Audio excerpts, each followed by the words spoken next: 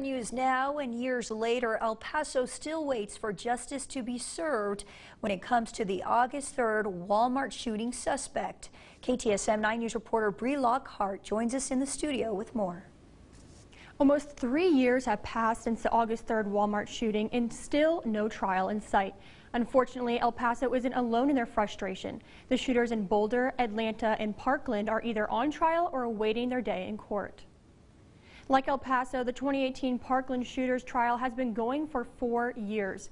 Former Mayor Dee Margo says justice needs to be served.